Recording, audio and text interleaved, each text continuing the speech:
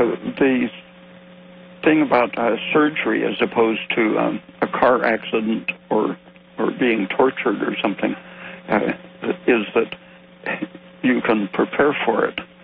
And even standard medical sources are now saying that you should check thyroid function before you schedule someone for surgery, because a hypothyroid person doesn't do well in surgery because their cortisol is already high.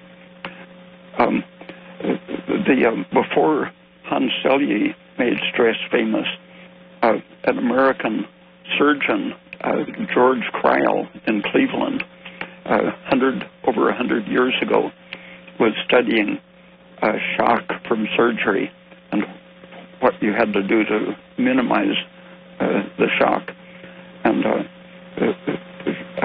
shock, as he understood it, came to be part of shock and stress as Hans Selye interpreted it. And for Selye, an excess of estrogen was enough to create the whole shock syndrome. And George Cryle, in the hospital in Cleveland that he worked at, in 1908, the mortality rate from all their surgeries was 4.4%. And after he devised a way to reduce stress, in 5 years of application, it had cut the mortality to 1.8%. And his basic procedure was to convince the brain that nothing had happened. He called it anosi association, meaning getting the brain to not notice the noxious events. And he found that histamine was released by morphine when it was used to control pain. That histamine brought on all of these other stress hormone changes. So he added an antihistamine, an herbal drug called scopolamine, basically an antihistamine, anti-stress preparation to go with the anesthesia. And then he used a local anesthetic to stop.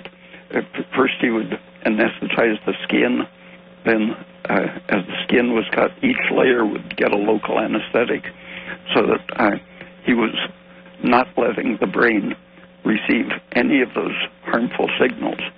But careless, quick surgery nowadays often is very rough, and the patient wakes up with changes in the brain from that powerful noxious stimulation of the surgery.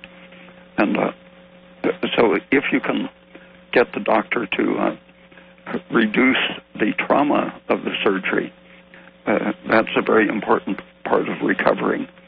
And like the hypothyroid person doesn't recover very well because their metabolic rate is slow, their temperature is also very low.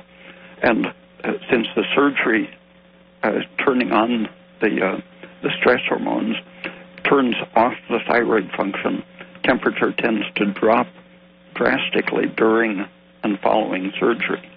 And in proportion to how the temperature falls, the person's recovery is impaired. So everything that will keep your temperature up during and after surgery, preparing with at least 2 weeks of adjusting thyroid so that you're not hypothyroid, that makes the recovery a lot faster.